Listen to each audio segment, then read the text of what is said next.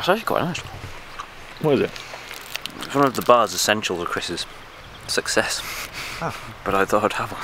Our friend Chris is currently attempting to ride 7 Everests in 7 days. That is the height of Everest in vertical meters cycled up a hill. This is the bike he's doing it on, and we don't really know anything about it, but we're going to attempt to do a bike check on it. Well, I thought because there's 2 of us, we can share the effort and try and figure out. We've both had that group set, so that makes sense. Yeah. We've both had those wheels, that makes sense.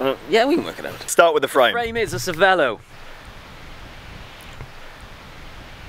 It doesn't say anything else. It's literally a Jumbo Visma team bike. But under there, wow, that's stuck so well. Jumbo Visi.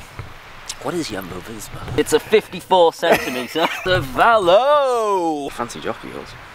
Yeah, ceramic. Are they definitely ceramic ones though? Isn't there a version that isn't ceramic? Would you know if they're ceramic for sure? Take them apart. Should we take them apart? Yeah. We're going to have to, otherwise we can't do it accurately. They've got like numbers, haven't they? So it's like a 3 or a 6. It's an R series. Is it R? It's an R series. It's an R3. How about I'll say all of the numbers and then you can just cut the one that it is.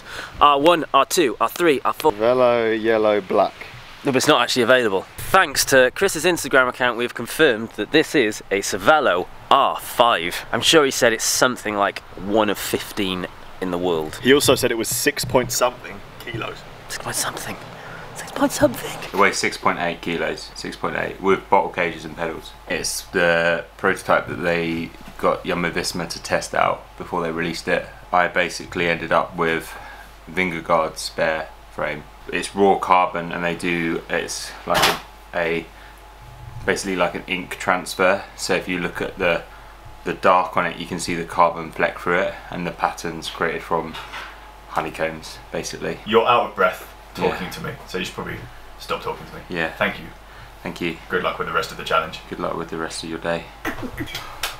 More butt massage. Should we eat all of his food? He's got anything else secret in there? No, it's just food. Should we eat all of his food, so then when he's out on the climb later, he just won't have any food? Group set is 11-speed Dura Ace, so not the latest version. It's also got a bit of a mix. There's an Ultegra rear mech, the rest is Dura Ace. It's Di2, it's disc brake. The chain set is a complete compact, so 34/50. On the back, he's also got an 11/34, so like a 1-to-1 ratio, good for climbing. 170mm cranks, and I believe it's got stages power meter on both sides. Dura Ace pedals, fancy bastards. I'm assuming when you buy a Cervelo, you also get, it's like a frame set plus aero seat post, which matches the frame, and a Cervelo stem as well, which has all the pieces that integrate with the bars and the headset. So the bar and the stem is definitely Cervelo because it says it on it. Definitely all very carbon as well. That stem is very nice, isn't it? Yeah, 120mm stem, carbon bars with a bit of a flat top to them. Comfy.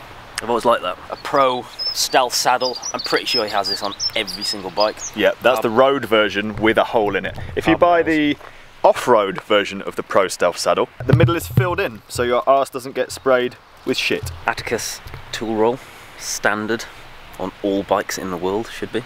Should be. Although he's doing the Everest attempts on a completely closed road, it has actually been quite useful having a light on the back of his bike because it's been very, very foggy at the top of the climb. I don't know if you can see behind me, even though it is nice and sunny here, the top of the mountains, it's foggy and you can't really see what's going on. So, rear light means other riders who are joining him, who've hopped the fence and are probably illegally riding the closed road, can see him. Long borders. There are occasionally like farm vehicles on there and things like that. He has wheels on his bike. We know this because we know Dov. They are Parcours. They are Parcours Rondas. So these are the all-road wheel set from Parcours. About the same depth as the gravel ones that they do, but with a lower spoke count because you don't need as many spokes if you're doing road. On the front we have a Schwalbe Pro 1 with an amber wall. And on the rear we have a Schwalbe Pro 1 without an amber wall. Why? We had to change the tyre, he shredded it. Unfortunately we got rid of the tyre, otherwise I would have shown you. He was coming down, he was like, it's a bit sketchy, I think we need to check my bike over. I was like, yeah, we should change that tyre.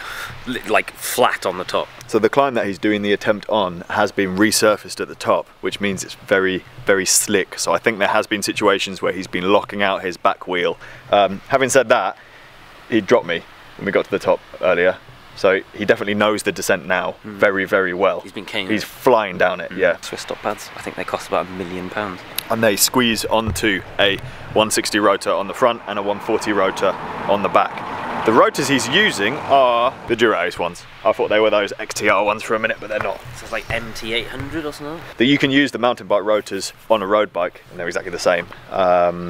And marginally lighter, although I think this has been resolved with the latest version of Dura-Ace, and they just make one rotor to use with both group sets, I think. Head unit is a Garmin 1030 Plus, so the biggest version they currently do. Nice big screen, so he can navigate his way up and down the climb. He has a sick mount for it.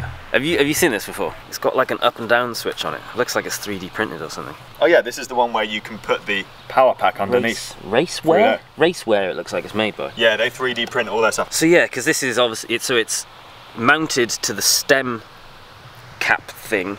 It's got a GoPro mount at the bottom. It's then obviously got some kind of mount you can fix on there, presumably for a light. And I don't know, there's just something kind of cool about like putting it in and just flicking the switch down. Also, if they don't make one already, you can email them and go like, I need a mount with this on that fits this computer with a GoPro thing on the bottom, or whatever your requirement might be. And then they go print money. Potentially top secret, maybe we should have checked before putting it in the video. Prototype Tailfin top tube bag. It's white, unlike most of the Tailfin products, and that indicates that it is a prototype product. So Chris is testing it before the final production version might release. I don't know if it will. You ready for the final piece? Every day we usually have some kind of motivation thing. This was Andy's motivation piece for maybe one of the other days, God knows which one. Me some Jar Jar. How would you, out of all the Star Wars characters? It's obviously the one Andy was trying to get rid of, wasn't it? That is the end of the bike check video. As you can see, it is now raining, which means it's very, very horrible for Chris. If you enjoyed this video, stay tuned for tomorrow's episode, which will be a full video all about the challenge. You okay, Jimmy? Hello, sir. Would you like some waffles and ham?